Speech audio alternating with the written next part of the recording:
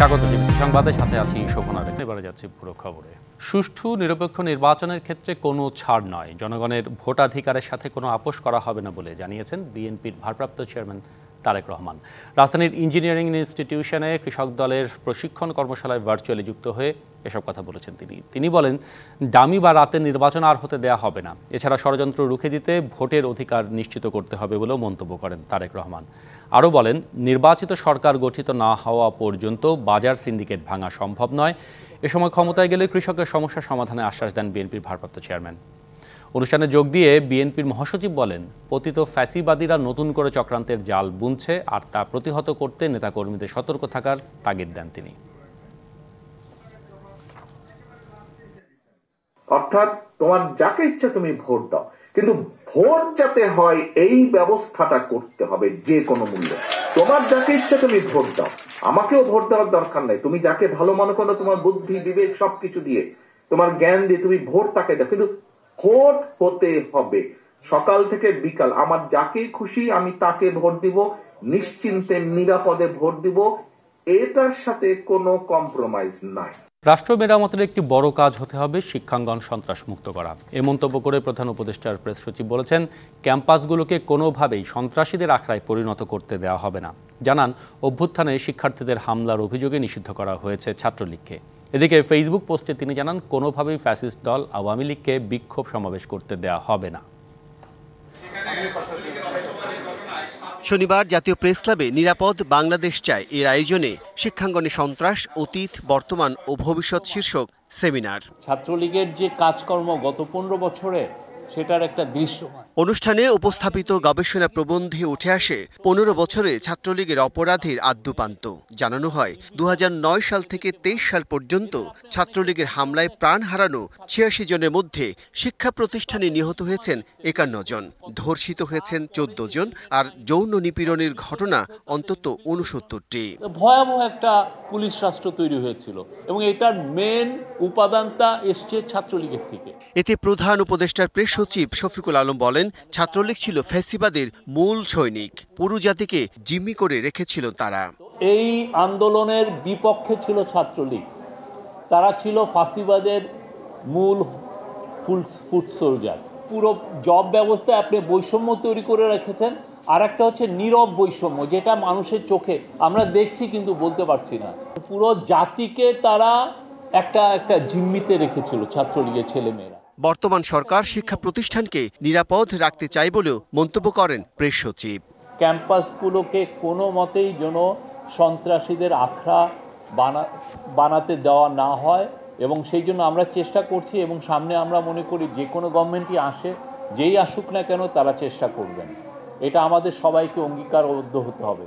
এদিকে নিজের verified Facebook অ্যাকাউন্টে দেয়া এক স্ট্যাটাসে শফিকুল আলম জানান, ফ্যাসিস্ট দল আওয়ামী লীগকে কোনো ধরনের সভা সমাবেশ মিছিল করতে দেয়া হবে না। গণহত্যাকারী ও স্বৈরাচারী শেখ হাসিনার নির্দেশে কেউ এ চেষ্টা করলে আইনশৃঙ্খলা বাহিনী তাদের কঠোরভাবে দমন করবে। Bijan Kumar Das, DBC news, Dhaka. শুধুমাত্র নির্বাচনের জন্য ছাত্র জনতার আন্দোলন হয়নি, যৌক্তিক সংস্কার শেষেই নির্বাচনের আয়োজন করা হবে বলে জানিয়েছেন জুলাই শহীদ স্মৃতি ফাউন্ডেশনের সাধারণ সম্পাদক সার্জিস আলম। সকালে সিলেটের জেলা প্রশাসক কার্যালয়ে ছাত্র জনতা গণ অভ্যুত্থানে শহীদ 18 পরিবারকে আর্থিক সহায়তা প্রদান অনুষ্ঠানে একথা বলেন তিনি। 16 বছরে বড় বড় দল শেখ হাসিনার টনক নাড়াতে পারেনি, গুটি কয়েক মানুষের আন্দোলনে শেখ হাসিনা পালায়নি, সারা দেশের মানুষের আন্দোলনের কারণে সাবেক প্রধানমন্ত্রী পালিয়েছেন বলেও জানান সার্জিস আলম। অনুষ্ঠানে জুলাই শহীদ স্মৃতি ফাউন্ডেশনের উদ্যোগে প্রত্যেক পরিবারকে 5 লাখ টাকা দেওয়া হয়। বাকি শহীদ পরিবারগুলোকে পর্যায়ক্রমে আর্থিক সহায়তা দেওয়া হবে বলে জানিয়েছেন সার্জিস আলম। বর্তমানে সংবিধানকে একটি টাইম বোমার সাথে তুলনা করে নতুন সংবিধানই অপরিহার্য বলে মন্তব্য করেছেন আমার দেশ সম্পাদক মাহমুদুর রহমান। ফ্যাসিস্ট সরকারই সংবিধান সংশোধনের সব পথ বন্ধ করে দিয়েছে বলেও মন্তব্য তার। জাতীয় প্রেস ক্লাবে নাগরিক ফোরাম আয়োজিত সংবিধান অনুলিখন না সংশোধন শীর্ষক আলোচনায় এসব কথা বলেছেন তিনি। আরও বলেন, একটি পরিবারকে অনন্তকাল ক্ষমতায় টিকিয়ে রাখতে এই সংবিধানকে ক্ষতবিক্ষত করা হয়েছে, তাই সংবিধান বাতিল করতে রাজনৈতিক দলগুলোকে ঐক্যমত গড়ে তোলা উচিত বলেও মন্তব্য করেন তিনি।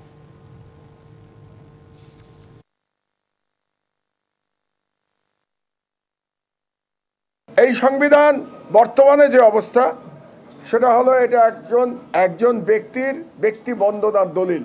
এই সংবিধান যদি পড়েন তাহলে ওখানে ব্যক্তি বন্দনা ছাড়া আপনি আর কিছু খুঁজে পাবেন না। এই সংবিধান একটি পরিবারের মালিকানার দলিল। এই সংবিধান বাংলাদেশের জনগণের কথা বলে না, বাংলাদেশের জনগণের অধিকারের দলিল না। জলবায়ু পরিবর্তন নিয়ন্ত্রণ করতে না পারলে 2050 সালের মধ্যে 50% জীববৈচিত্র্য নষ্ট হয়ে যাবে, পানির নিচে তলিয়ে যেতে পারে দেশের 19টি জেলা, ফলে বদলে যাবে দেশের মানচিত্র। একথা বলেছেন পরিবেশ উপদেষ্টা সৈয়দা রিজওয়ানা হাসান। রাজধানীর ভিকারুননিসা নূন স্কুল অ্যান্ড কলেজে ওয়াইল্ড লাইফ অলিম্পিয়াড 2024-এর সমাপনীতে একথা বলেছেন তিনি। জানান, গণবিপ্লব শুধু মানুষকেন্দ্রিক নয়, প্রকৃতি কেন্দ্রিকও হতে হবে। পরিবেশ উপদেষ্টা আরও বলেন, এখনই সময় বন আর বন্যপ্রাণী সংরক্ষণের। এছাড়া রাজস্ব এলেও বনে পিকনিক বন্ধ করার তাগিদ দেন তিনি। বিস্ফোরক এবং বিদ্যুতায়িত করে হাতি মেরে ফেলার ঘটনায় বিস্ময় প্রকাশ করেন উপদেষ্টা। ঢাকা সিটি কর্পোরেশনের অমানবিকভাবে কুকুর নিধনের নিন্দাও জানিয়েছেন সৈয়দা রিজওয়ানা হাসান। যদি আমরা জলবায়ু পরিবর্তন রোধ করতে না পারি, তাহলে 2050 সাল নাগাদ বলা হচ্ছে 50% জীববৈচিত্র্য পৃথিবী থেকে হারিয়ে যাবে। এটা কিন্তু সোজা কথা না। 50% জীববৈচিত্র্য হারিয়ে যাওয়া মানে তোমার আমার চেনা মাছ হারিয়ে যাওয়া, তোমার আমার চেনা পাখি হারিয়ে যাওয়া। এবং এই জলবায়ু পরিবর্তন রোধ করতে গেলে এই দিনের বেলা ফ্যান আর লাইট জ্বালায় প্রোগ্রাম করাটা বন্ধ করতে হবে। আইন এবং নীতি পরিবর্তন না করেও তথ্য প্রযুক্তি সহ বিভিন্ন খাতে সংস্কার সম্ভব। কিছু খাতে সংস্কারে কার্যকর পদক্ষেপও নিয়েছেন সরকার। তাই বিভিন্ন খাতের ব্যবসায়ীদের সুনির্দিষ্ট প্রস্তাব দেওয়ার আহ্বান জানিয়েছেন প্রধান উপদেষ্টার আন্তর্জাতিক বিষয়ক বিশেষ দূত লুৎফে সিদ্দিকী। রাজধানীতে এক সেমিনারে অংশ নিয়ে সংস্কারের এমন সুযোগ হাতছাড়া না করারও পরামর্শ দেন তিনি। ডিজিটাল বাংলাদেশের নামে গত 1.5 দশকে কোটি কোটি টাকা ব্যয় করেছে বিগত সরকার। তথ্য প্রযুক্তি খাতে নেওয়া হয়েছে একের পর এক প্রকল্প। তবুও প্রযুক্তির প্রায় সব খাতেই প্রতিবেশী সহ বিভিন্ন দেশের তুলনায় পিছিয়ে বাংলাদেশ। এমন বাস্তবতায় শনিবার ডিসিসিআই আয়োজিত সেমিনারে বক্তারা বলেন, বছরে রপ্তানির লক্ষ্যমাত্রা $5 বিলিয়ন হলেও তা ঘুরপাক খাচ্ছে $1 বিলিয়ন আশপাশে।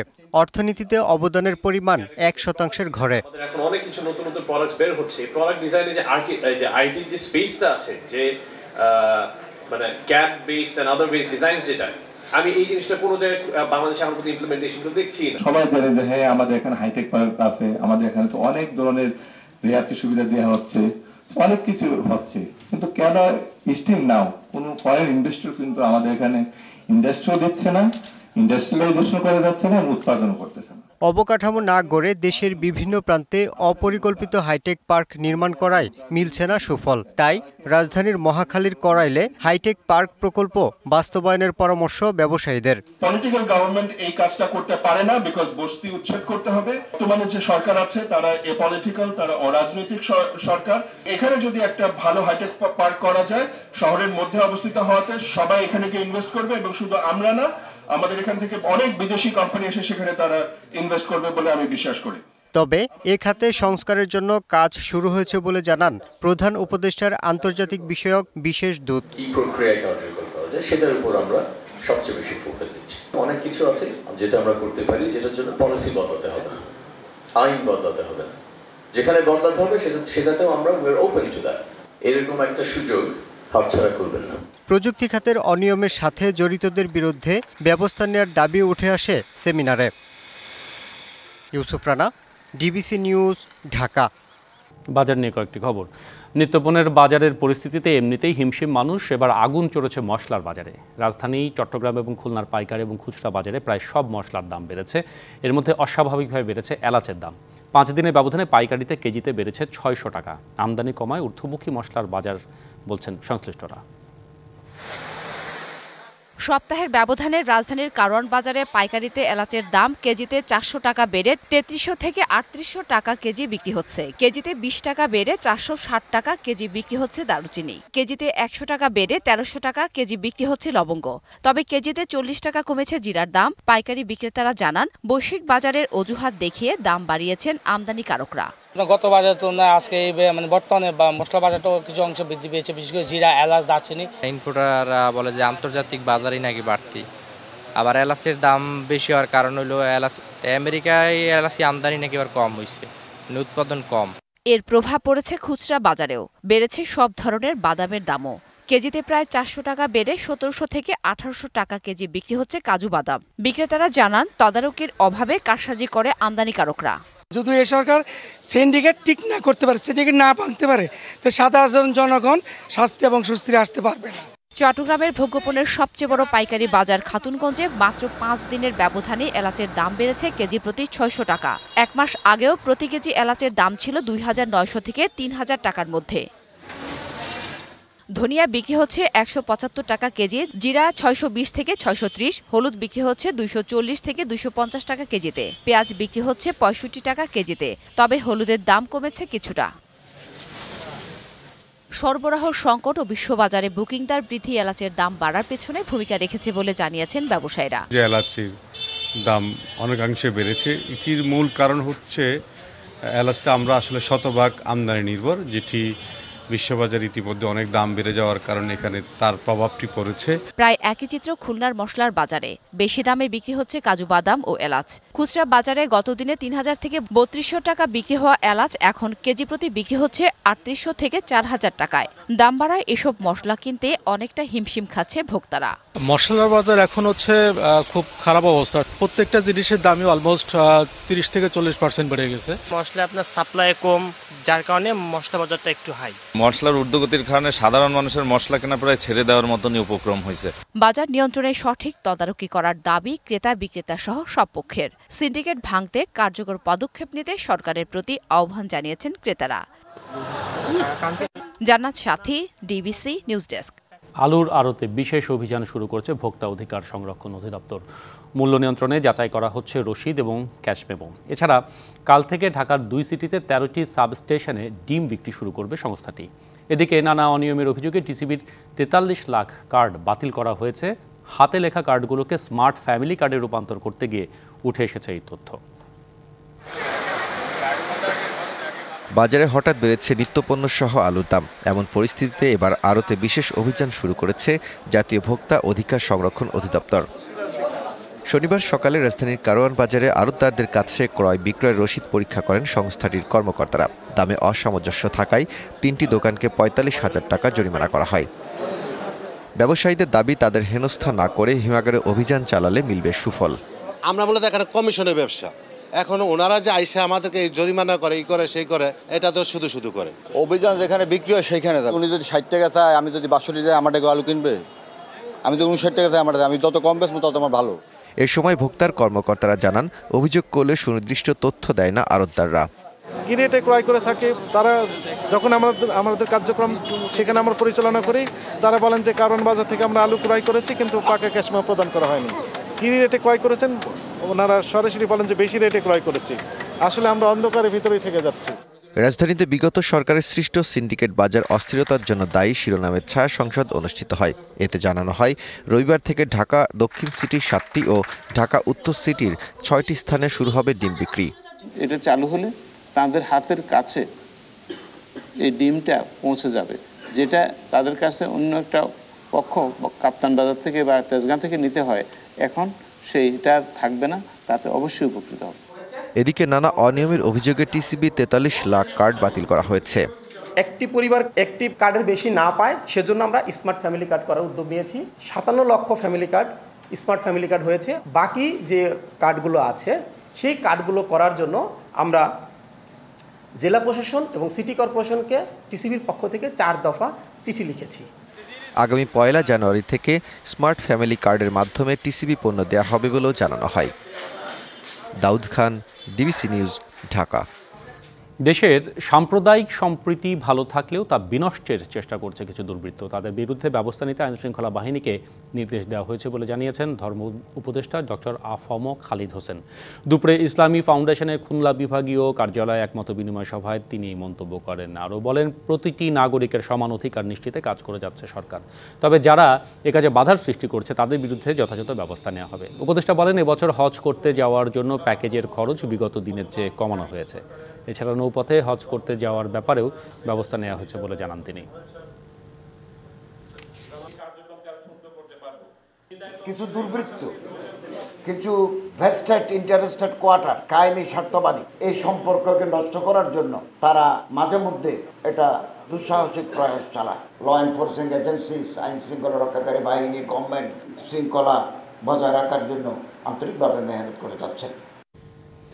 উপযুক্ত সুবিধা এবং ব্যবস্থাপনার অভাবে বঙ্গোপসাগরে বাংলাদেশের জলসীমা থেকে অন্য দেশের জেলেরা মাছ শিকার করে নিয়ে যায়, তাই এটি বন্ধ করা জরুরি। একথা বলেছেন মৎস্য ও প্রাণী সম্পদ উপদেষ্টা ফরিদা আখতার। দুপুরে রাজধানীর সিরদাপ মিলনায়তনে ক্ষুদ্র মৎস্যজীবীদের অধিকার সুরক্ষা, ন্যায্যতা ও তাদের টেকসই উন্নয়ন বাংলাদেশ প্রেক্ষাপট শীর্ষক সেমিনারে একথা বলেছেন তিনি। আরও বলেন, আগের সরকার ভারতের প্রতি নতজানু ছিল, এমন মনোভাব থেকে বেরিয়ে আসতে হবে বলেও মন্তব্য করেন তিনি। মৎস্য শিকারে নিষেধাজ্ঞার সময়ে সরকার মৎস্যজীবীদের পাশে থাকবে বলে জানান তিনি। ক্ষতিকর নেট জাল ব্যবহার পরিহারের আহ্বান জানান উপদেষ্টা।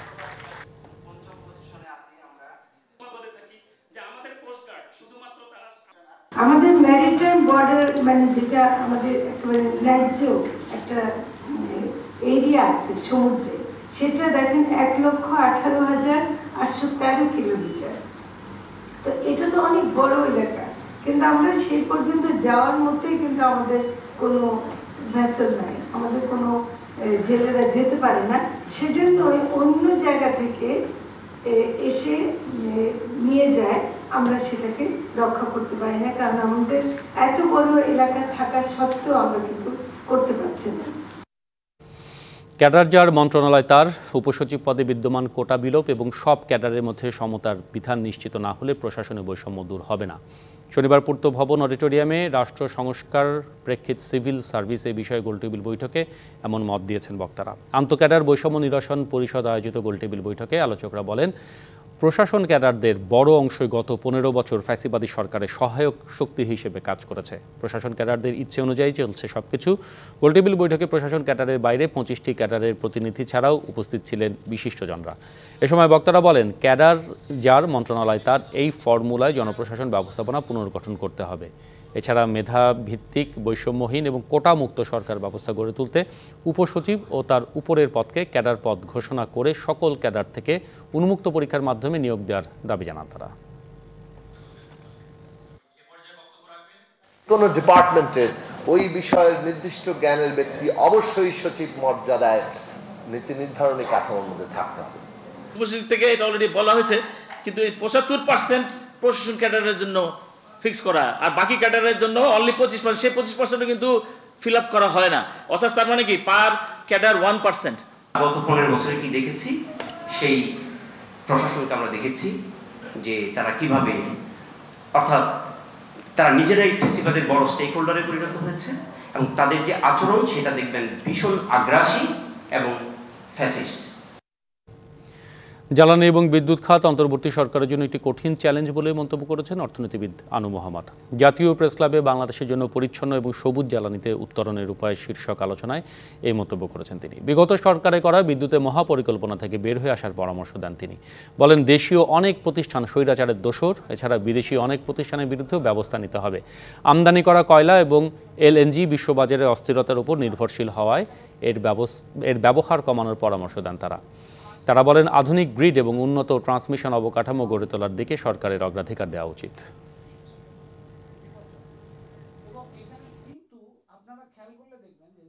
এখনো অন্তর্বর্তী সরকারকে আহ্বান জানাই যে ইতিমধ্যে কাগজপত্র প্রস্তুত আছে, আমাদের একটা খসড়া করা আছে, আরো অন্যান্য প্রস্তাব দিয়েছেন, পরিবেশ আন্দোলনও তো একটা প্রস্তাব দিয়েছিল। আপনারা যদি বাংলাদেশের নতুন যাত্রা করতে চান তাহলে সেগুলির ভিত্তিতে করেন, আপনার জাইকা, ওয়ার্ল্ড ব্যাংক, এইডিবির দিকে তাকাবেন না, বাংলাদেশের মানুষের দিকে তাকান এবং বাংলাদেশের মানুষেরা যে কাজগুলো করেছে সেই কাজগুলোর উপর গুরুত্ব দিয়ে আপনারা আসলেই পরিবর্তনের সূচনা যে করতে চান সেটা প্রমাণ করেন। গাজীপুরে 3 মাসের বকেয়া বেতনের দাবিতে বিক্ষোভ করছে টিএনজেড অ্যাপারেল গ্রুপের পোশাক কারখানার শ্রমিকরা। সকাল 8টা থেকে চান্দনা এলাকায় শ্রমিকরা ঢাকা ময়মনসিংহ মহাসড়ক অবরোধ করে বিক্ষোভ শুরু করে। এর জেরে ঢাকা ময়মনসিংহ মহাসড়কে যান চলাচল বন্ধ রয়েছে। শ্রমিকরা জানান, কয়েক দফা সময় দেবার পরও কারখানা কর্তৃপক্ষ তাদের বেতন পরিশোধ করেনি, তাই বকেয়া বেতন না দেওয়া পর্যন্ত সড়কে যান চলাচল বন্ধ থাকবে। মহাসড়কে যান চলাচল বন্ধ থাকায় দীর্ঘ যানজটের সৃষ্টি হয়েছে, এতে ভোগান্তিতে পড়েছেন যাত্রী সাধারণ। আগের বছরগুলোতে লাভবান হলেও এবার আগাম শিম চাষ করে মনে আনন্দ নেই নাটোরের চাষিদের। অতিবৃষ্টি এবং কীটপতঙ্গের আক্রমণের ফলন বিপর্যয়ে পুঁজি হারানোর শঙ্কায় তারা, যদিও সমস্যা সমাধানে নানা পরামর্শ দিচ্ছে কৃষি বিভাগ। প্রতিবছর নাটোর সদরের লক্ষ্মীপুর খোলাবাড়িয়া ইউনিয়নের গ্রামগুলোতে শিমের ব্যাপক চাষ হয়। গেল কয়েক বছর ধরে লাভবান হয়েছেন কৃষকরা, কিন্তু এবার আগাম শিম চাষ করে অসময়ের বৃষ্টিতে পচন ও কীটপতঙ্গের আক্রমণে ফলনে বিপর্যয়ের শঙ্কায় তারা। 10 কাঠা জমিতে শিমের মাচা করেছেন রহিমা বেগম, কিন্তু রোগবালাই এবং পোকামাকড়ের আক্রমণে এখনো সবজি সংগ্রহ করতে পারেননি, তাই লোকসানের শঙ্কা তার। কটে জমি নিয়ে বৃষ্টি বাদলের জন্য আমরা মনে করেন আবাদ ফসল করতে পারছি না। কৃষকরা বলছেন বাজারে শিমের ভালো দাম মিলছে, তবে ফলন বিপর্যয়ে উৎপাদন খরচ উঠবে কিনা তা নিয়ে দুশ্চিন্তায় তারা। টানা বৃষ্টিতে আমাদের ফুল নষ্ট হয়ে গেছে, সেই কারণে আশানুরূপ ফল হয়নি। 30 টাকা 40 হাজার টাকা আমরা বিক্রি করতে পারতাম, কিন্তু এই বৃষ্টি আর পচনের কারণে বাম্পার ফলনটা পাচ্ছি না।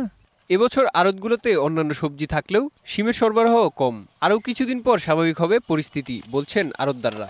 সিমের তত আমদানি নাই, সিম এই এখন কিছু কিছু আসবে। সিমের আমদানি বা সিমের ফলন এবার খুবই কম। এদিকে সংকট নিরসনে নানা পরামর্শ দিচ্ছে কৃষি বিভাগ। কৃষি সম্প্রসারণ অধিদপ্তর যে কোনো পণ্য উৎপাদকের কাছ থেকে কিভাবে নিরাপদে ভোক্তার কাছে পৌঁছানো যায় এই জন্য কাজ করে যাচ্ছে। জৈব বালাইনাশক ব্যবহার করে কৃষকরা কিভাবে ফসল বা সিম উৎপাদন করতে পারে এবং ভোক্তারা নিরাপদ সিম খেতে পারে, এই জন্য আমরা কাজ করে যাচ্ছি। নাটোরে এবার 350 হেক্টর জমিতে শিমের চাষ করা হয়েছে। DBC news desk. ঝিকরগাছায় দলীয় আন্দোলনের জেরে পিয়াল নামে এক যুবদল কর্মীকে কুপিয়ে হত্যার অভিযোগ উঠেছে অপরপক্ষের কর্মীদের। স্থানীয়রা জানায় বিএনপির দুই পক্ষের মধ্যে এক পক্ষের নেতৃত্বের পর্যায়ে ছিলেন পিয়াল। দুপুরে প্রতিপক্ষের লোকজন ঝিকরগাছা রেল স্টেশনে বোমা হামলা চালায়। এই সময় পিয়াল দৌড়ে বালিকা বিদ্যালয়ে আশ্রয় নিলে সেখানে তাকে কুপিয়ে জখম করা হয়। পরে তাকে উদ্ধার করে উপজেলা স্বাস্থ্য কমপ্লেক্সে নেওয়া হলে চিকিৎসক মৃত ঘোষণা করেন। এ ঘটনায় পুরো এলাকায় উত্তেজনা বিরাজ করছে। নিহত পিয়াল ছুরিকাঘাতের মামলায় বৃহস্পতিবার জামিনে মুক্তি পান। আজ সন্ধ্যায় মীমাংসা বৈঠকের কথা ছিল। রংপুরে মেঘনা গ্রুপের বিভাগীয় মতবিনিময় সভা অনুষ্ঠিত হয়েছে। বিকেলে নগরীর একটি রিসোর্টে আয়োজিত সভায় বিভাগের 8 জেলার ডিলার এবং ব্যবসায়ীরা অংশ নেয়। এ সময় মেঘনা সেম সুপার ডিলাক্স সিমেন্টের অগ্রযাত্রা নিয়ে প্রামাণ্য চিত্র প্রদর্শনী এবং প্রোডাক্ট কোয়ালিটি নিয়ে আলোচনা করা হয়। নির্মাণ কাজ, বিম কলামে শক্তিশালী দীর্ঘমেয়াদী স্থাপনাকে সুদৃঢ় করতে সুপার ডিলাক্স সিমেন্টের গুণগত মানের বিষয়টিও উঠে আসে এই উন্মুক্ত আলোচনায়। সভায় মেঘনা গ্রুপের ডিজিএম কাজী মোহাম্মদ মহিউদ্দিন সহ অন্যান্য কর্মকর্তারা উপস্থিত ছিলেন।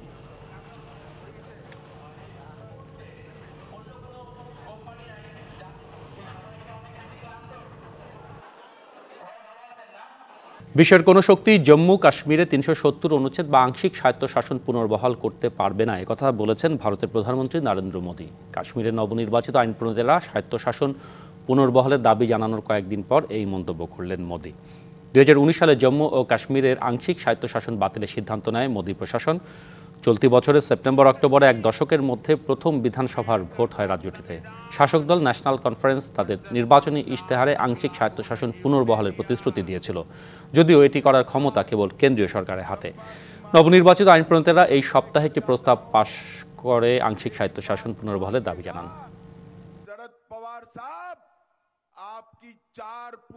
নির্বাচনে ডেমোক্র্যাটদের হারের জন্য প্রেসিডেন্ট জো বাইডেনকে দুষলেন হোয়াইট হাউসের সাবেক speaker Nancy Pelosi. New York টাইমসকে দেয়া এক সাক্ষাৎকারে এই কথা বলেছেন ন্যান্সি। সাক্ষাৎকারে তিনি বলেন, বাইডেন নির্বাচনের আগে সরে দাঁড়ালে ডেমোক্রেটিক পার্টি প্রতিযোগিতার মাধ্যমে প্রার্থী বাছাই করতে পারত। বাইডেন দ্বিতীয়বার প্রেসিডেন্ট নির্বাচনের ঘোষণা দেওয়ার পর ডেমোক্রেটিক প্রার্থী আর কোনো প্রার্থী বাছাই করেনি। নির্বাচনের 4 মাস আগে ডোনাল্ড ট্রাম্পের সাথে বিতর্কে ধরাশায়ী হবার পর বাইডেন সরে দাঁড়ানোর ঘোষণা দেন। এ সময় বাইডেন কমলা হ্যারিসকে দ্রুত প্রার্থী হিসেবে মনোনয়ন দিলে প্রার্থী বাছাইয়ের প্রক্রিয়া অসম্ভব হয়ে ওঠে। বিপিএলের জার্সি ডিজাইনেও নতুনত্ব আনতে যাচ্ছে টিম ঢাকা ক্যাপিটালস। ফ্র্যাঞ্চাইজিটির অন্যতম কর্ণধার চিত্রনায়ক সাকিব খান এক ভিডিও বার্তায় সেরা জার্সি ডিজাইনারকারীর জন্য বিশেষ পুরস্কারও ঘোষণা করেছেন। সেই সাথে সেরা থিমের জার্সিকেই পুরো আসরের জন্য ঢাকা ক্যাপিটালসের জার্সি হিসেবে ব্যবহার করা হবে বলে ঘোষণা দিয়েছেন তিনি। প্রথমবারের মতো বিপিএলে যোগ দিয়ে নতুনত্ব আনার চেষ্টা করেছেন সাকিব খান। এর আগে দলের নামও দর্শকদের মতামতের ভিত্তিতেই বাছাই করা হয়েছিল। এবার চমক রাখছেন জার্সি নিয়েও। বিপিএলের 11তম আসরে ঢাকার এই ফ্র্যাঞ্চাইজি দলে ভিড়িয়েছেন মুস্তাফিজ, তাসকিন এবং Tanzid তামিমকে। Dhaka ক্যাপিটালসের jersey concept design করে আপনিও হতে পারেন আমাদের টিমের অবিচ্ছেদ্য অংশ। কন্টেস্টের সবচেয়ে প্রশংসিত কনসেপ্টটি হবে বিজয়ী, আর বিজয়ী ডিজাইনার পাবেন আমার অটোগ্রাফ যুক্ত একটি জার্সি, মাঠে গিয়ে খেলা দেখার সুযোগ এবং রিমার্ক হালেনের পক্ষ থেকে আকর্ষণীয় গিফট। সাবজয়ী নারী দলকে 1.5 কোটি টাকার পুরস্কার দেওয়ার ঘোষণা দিল বাংলাদেশ ফুটবল ফেডারেশন। বাফুফের নবনির্বাচিত কার্যনির্বাহী কমিটির প্রথম সভায় আজ এই সিদ্ধান্ত নেওয়া হয়। সভা শেষে কথা জানিয়েছেন ফেডারেশনের নতুন মিডিয়া কমিটির চেয়ারম্যান আমিরুল ইসলাম বাবু। অপেক্ষাটা ছিল চ্যাম্পিয়নদের দেশে ফেরার পর থেকেই। দ্বিতীয়বারের মতো দক্ষিণ এশিয়ার সেরা দল হওয়ার গৌরব অর্জন করার পর বলা হয় বড় পুরস্কারের ঘোষণা আসছে ফেডারেশন থেকে। অবশেষে মিলল সেই সুসংবাদ, সাফজয়ী দলের জন্য 1.5 কোটি টাকার প্রাইজ মানি ঘোষণা করল বাফুফে। রূপা তহুরা পাবেন সংবর্ধনাও। আমাদের সাফজয়ী মেয়েরা যে বাংলাদেশের সুনাম বয়ে এনেছে, সেই সুনাম বয়ে আনার জন্য এই বর্তমান কমিটির পক্ষ থেকে আমাদের এই মেয়েদেরকে 1.5 কোটি টাকা তাদেরকে দেওয়া হবে। ফেডারেশনের নতুন সভাপতি তাবিথ আওয়াল কাগজে কলমে দায়িত্বে যোগ দিয়েছেন কদিন আগে। এরপর শনিবার ছিল নির্বাচিত নতুন কমিটির প্রথম সভা। সেখানে সবার আগে নারী দলের এই পুরস্কারের পাশাপাশি তাদের বেতন সমস্যার সমাধানেরও আলোচনা হয়েছে। বকেয়া বেতনটাও সাবিনারা পাবেন অতি শীঘ্রই। দ্বিতীয়বারের মতো সাফ চ্যাম্পিয়ন হয়ে আসার পর বাফুফের নবনির্বাচিত কমিটির কাছে গুরুত্ব পাচ্ছে মেয়েদের দেখভাল করার বিষয়টাই। এবারে হয়তো আর্থিক অনিশ্চয়তাটা ঘুচতে যাচ্ছে বাংলাদেশের নারী ফুটবলারদের। সবাইকে কন্ট্রিবিউশন করতে বলছে, সেখানে প্রেসিডেন্ট একটা টাকা দিবে, vice president, senior vice president আর মেম্বাররা একটা অ্যামাউন্ট দিয়ে এই টাকাটা অতি শর্ট টাইমে যতটুকু সম্ভব দিয়ে এটাকে সমাধান করবে। যে বাইরে থেকে পাওয়ার বাফুফের নিজস্ব ঘর থেকে পাওয়া এই উপহারটা আমি মনে করি যে মেয়েদের সামনের যে খেলাগুলো থাকবে, মেয়েদের সামনের প্র্যাকটিস সব কিছু মিলে একটা নতুন উদ্যমে তারা আবার শুরু করতে পারবে। 30 অক্টোবর নেপালকে হারিয়ে টানা দ্বিতীয়বারের মতো সাফ চ্যাম্পিয়ন হয় বাংলাদেশের নারী ফুটবল দল। দেশে ফেরার পর আবারও ছাদ খোলা বাসে মেয়েদের বরণ করে নেয় বাফুফে। সেদিনই যুব ও ক্রীড়া উপদেষ্টার কাছ থেকে 1 কোটি টাকার প্রাইজ মানির চেক গ্রহণ করে সাফজয়ীরা। 20 লাখ টাকার পুরস্কার ঘোষণা করে বাংলাদেশ ক্রিকেট বোর্ড। এর 2 দিন বাদে 2 অক্টোবর প্রধান উপদেষ্টার সংবর্ধনাও পেয়েছেন বাংলাদেশের নারী ফুটবল দল। সারা মাহবুব, ডিবিসি নিউজ, ঢাকা। ডিবিসি সংবাদে ছিল এখনকার মতো। ডিবিসি নিউজের সংবাদগুলো পড়তে ভিজিট করুন dbcnews.tv আর ভিজিট করুন ডিবিসির ফেসবুক পেজ, ইউটিউব চ্যানেল। সাথে থাকুন।